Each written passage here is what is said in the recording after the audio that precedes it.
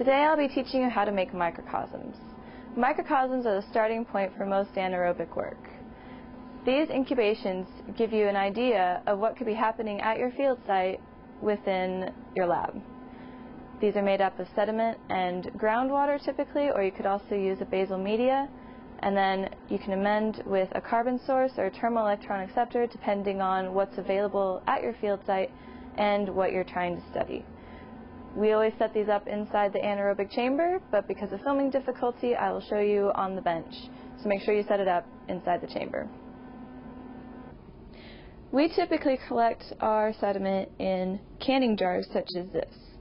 We do this because A, they're easy to sterilize, and B, they seal well. This means that we can keep them for a long time in the refrigerator without them going oxic. So basically, as long as you don't open it when it's outside of the anaerobic chamber, it will always be anoxic. Because we will be doing this in the anaerobic chamber, it is very important that you are prepared ahead of time. We typically take everything into the chamber 24 hours ahead of time to make sure that there's no trace amounts of oxygen left on the materials. The things you'll want to prepare and sterilize ahead of time will be bottles, your stoppers, weigh boats to weigh out your sediment, a funnel to pour into your bottles, a spatula, and a set of tweezers. We'll take our media and our sediment in the next day.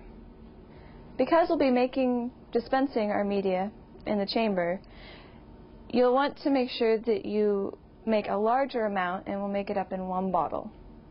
To do this, you will add everything first and sterilize it, and as soon as you get it out of the autoclave, you'll come back and put your gassing probe through the foil. You want to make sure that it is uncapped because of the pressure that can build up in the autoclave. Once this is cooled back down to room temp, you will unwrap your sterilized cap and remove the foil and the gassing probe quickly and screw this down as tight as possible. This will give you a rather good seal until you can get it into the chamber, which I would recommend doing immediately.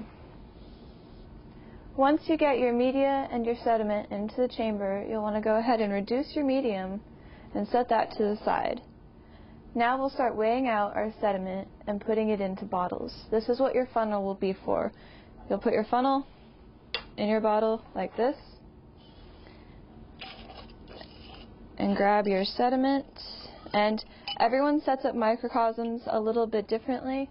Most people like to use a ratio of 3 parts media to 2 parts sediment. Other people do it about 50% to 50%, so it's kind of up to you.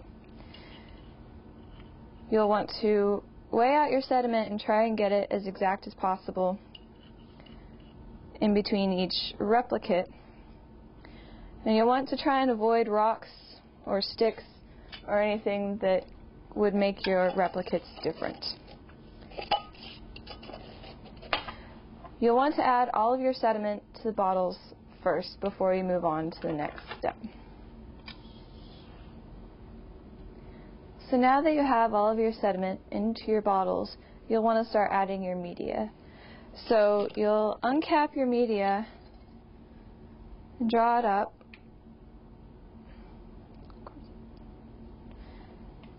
Add it directly onto the sediment.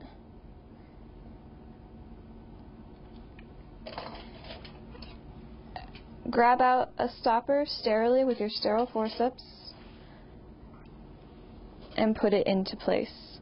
Once you get all of these capped, we'll take them all back out of the chamber. Make sure that your sediment is sealed well before you bring it out of the chamber.